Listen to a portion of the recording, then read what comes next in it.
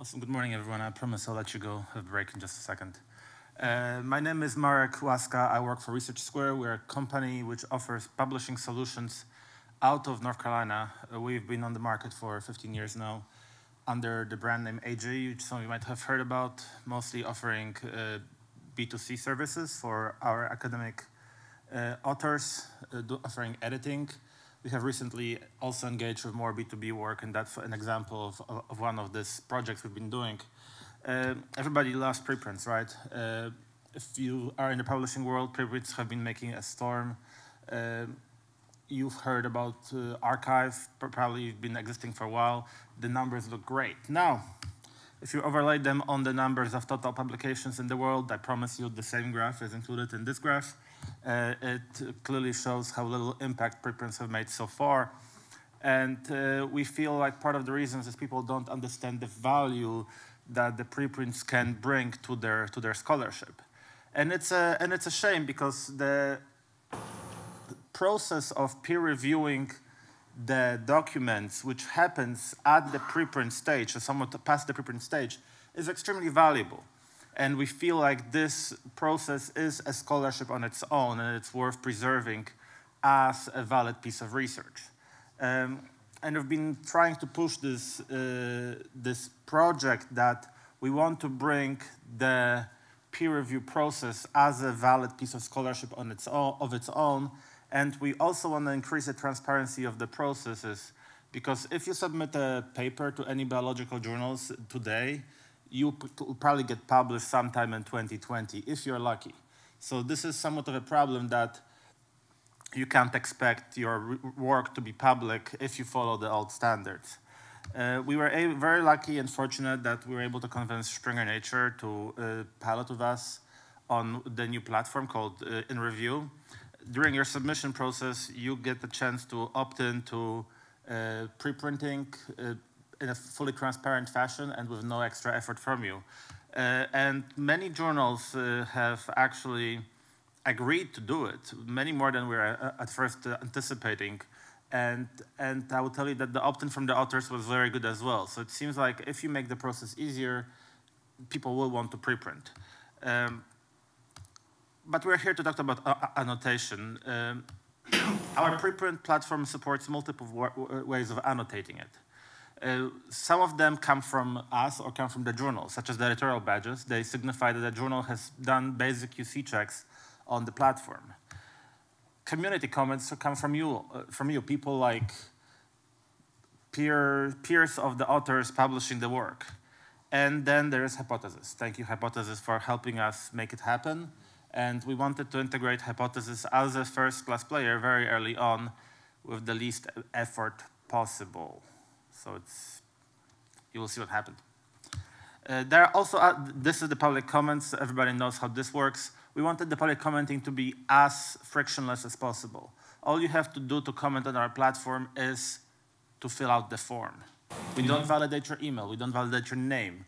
We barely validate your content for just the basic spam tool, because nobody wants to get spammy links under their articles. So we do a bit of moderation, but the threshold is very low. We want to encourage people to comment. We want people to engage with our content, whether it's through our commenting platform, which requires no login, or through Hypothesis. There's more public annotations that actually might go away. We want you to be proud of the fact that you are being considered for publication, so we do say the name of the journal from which your preprint came from. We also show the peer review, as I mentioned earlier. The peer review in itself is an annotation of your work. It shows that something is happening to your paper, and it shows that this is not just a stale work lingering on a server somewhere. However, the first question that we received from people who are participating in this is, what happens when my work gets rejected? Nobody wants to have a big red stamp on their article that says rejected all across the document. And the only answer we could give that would satisfy everybody was, we will remove some of the annotations. So that's something to keep in mind, that people will not participate in some of those annotation projects if you can't remove some of those annotations down the road, if the outcomes are not what they were expecting. I don't love it, and I'm sure many people in this room also don't love it, but this is the reality of the situation. We were unable to launch it without making such promise to the community. And as we made such promise, we are sticking by it. Moreover, there are some annotations that are persistently private. Peer review as an annotation, we would love to make it public, and it will become public if an article is published, but it's been determined that during the process itself, the peer review cannot be made public. We don't fully agree with this decision, but we have to do what we have to do.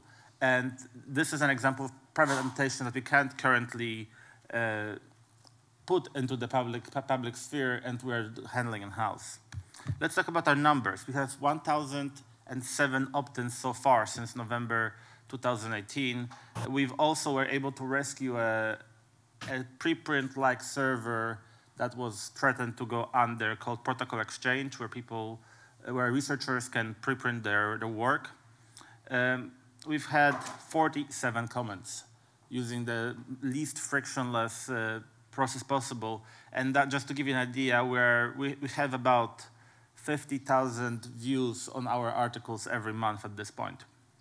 Out of those 50,000 views, we had per month, we had 47 comments. We had 3 hypothesis comments.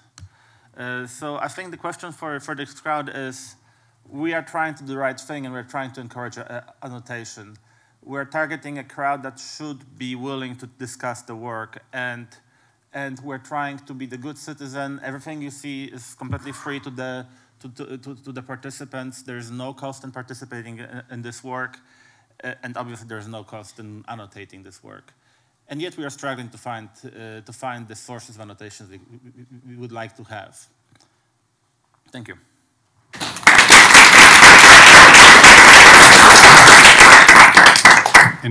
We got a quick question for Marek, too.